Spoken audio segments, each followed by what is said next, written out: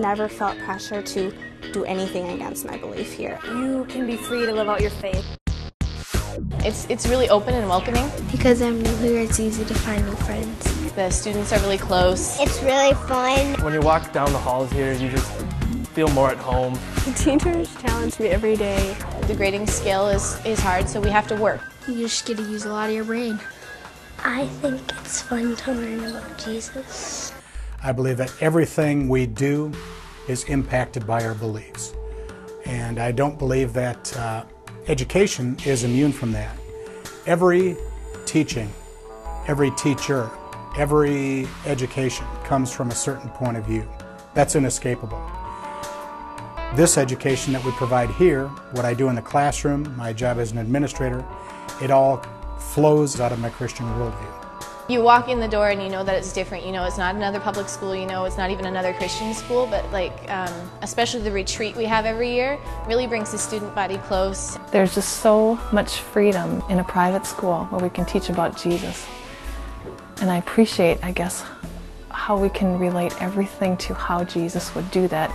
We're not just trying to escape the bad world out there. We're really trying to send our kids off to make a difference in the world. CMCS truly lives out their mission that they are everything is Christ-centered, and that's the difference. You can go into a classroom and learn math and science, or you can come here and learn all of that from a biblical perspective. There's just no comparison. I like science because it's really interesting to learn about God's Word. We also get the Christian perspective on it too, because it strengthens your faith as well as your knowledge. When you learn about God in math, when you learn about God in science, I think it really just helps you remember it more. My biggest goal would be for them to know that Jesus loves them and that they are special.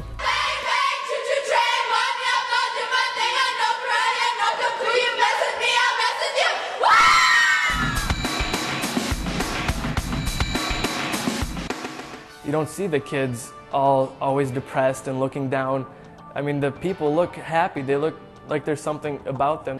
Lots of students that will come and ask me personal things, personal questions, and through those meetings with students, I try to point them to Christ as well. I think the teachers are really nice. Like, you can go to them for anything, not just schoolwork, but personal things, spiritual things, and you can go and laugh and tease with them too. We know so much about them and where they're coming from because we know their parents too. I really do believe that our teachers care. They want to make a difference. They share my values, so when I'm sending my kids to school, I'm not really wondering what kind of values they're teaching. They're the same as mine are. That our children, when they go to school, are going to be taught from that same perspective that we would teach them. Well, I'd have to say that parenting is probably the most difficult thing I've ever done in my life, and so I look at Central as being a team player. And I think that's one of the strengths of Central Minnesota Christian School is the fact that we got parents and community heavily involved, and it really has a kind of a big family feeling to it. Like, we have relationships with our teachers, and I don't know if all schools have that. We see the teachers as an extension of us. The teachers are really nice. Mrs. Soul is really nice, and she's funny. I love my job. I go home, I love it. On my way to work, I don't dread coming here. I appreciate the teachers and the staff because they live what they say. It's not just something that they do from 8 to 3, Monday through Friday. It's the way they do their life.